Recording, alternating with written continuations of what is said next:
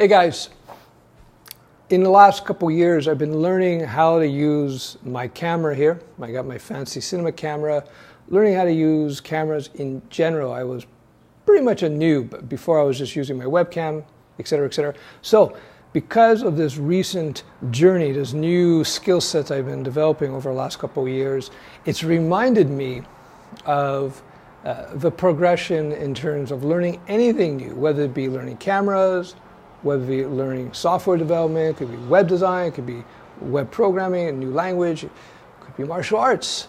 There's a consistent progression that you should expect. And so I'm going to go over, I listed 5 points here. And 5 points. So I'm going to go over each of them, and hopefully it will help you out as you are learning anything. All right. Principle number 1, expect to make mistakes. That's normal. I know there's a lot of students, they're worried about making mistakes. They write code, it doesn't work, and they get flustered, and oh my, I'm making mistakes.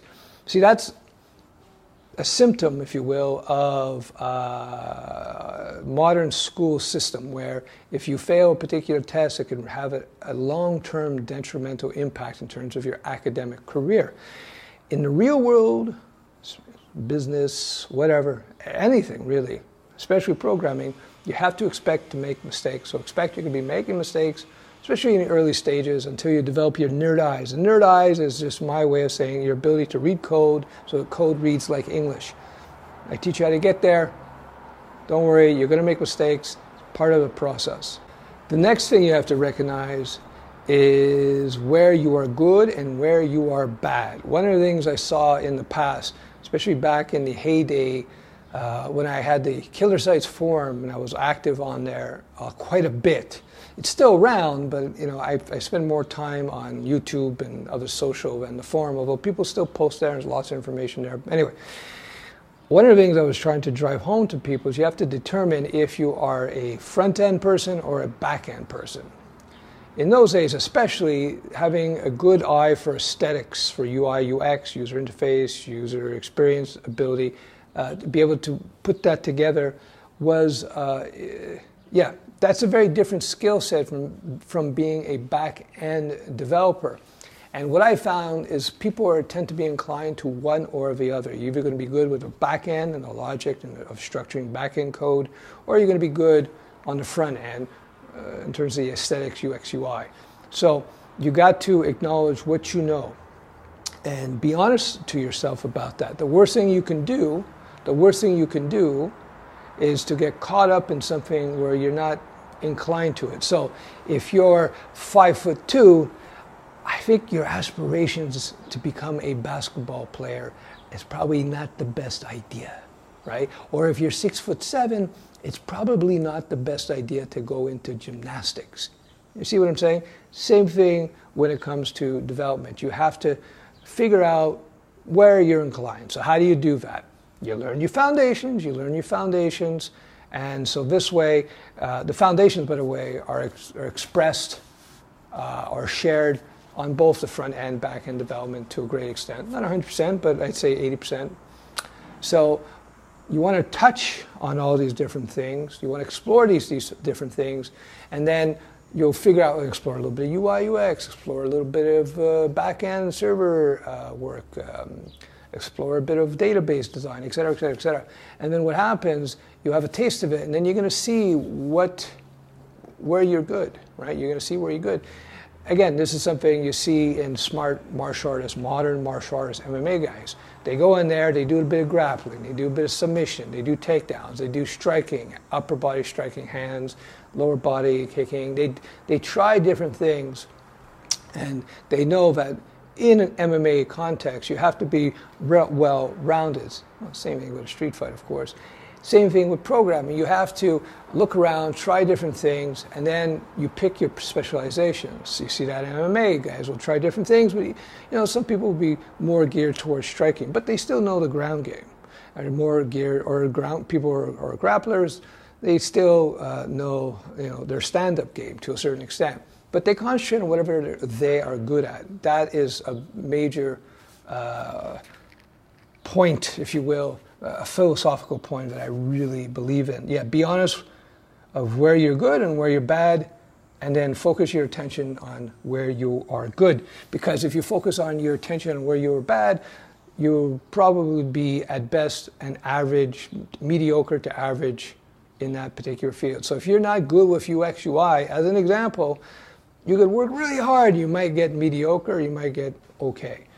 But if you're really good at backend, you concentrate on backend, you're going to be really good at backend. You're going to do much better in your career, make much more money. Number 3, when you hit a wall, when you're trying to learn something, when you hit something that's hard, you don't understand, it's not sinking in. First of all, you take a break, you walk away for half an hour, a day or two. It will come to you. But when you hit that wall, you should get excited. That's a good thing, because that means you're challenging your brain. That means you're pushing the boundaries. That means you are making progress. Any weightlifter will tell you about that. To build the body, you got to push your body beyond its normal levels of comfort, if you will, so that the body is triggered to build new muscle. You got to think of it that way. When you hit something, when you're learning and you're having difficulty, that means you're just going to be upping your mental capacity. So it's a good thing. Get excited when you hit the wall. Number 4, if it is hard, then you know you are doing something worthwhile. See, the path of least resistance when it comes to career and business is the path to least amount of money. Anything that's easy to do will get driven down in its value, because anybody can do it. Things that are perceived as fun as doing will get driven down in value, because a lot of people will be driven to do it. But if you do something that is hard, or perceived as hard, or perceived as unpleasant, the value of whatever that is you're doing is far more valuable.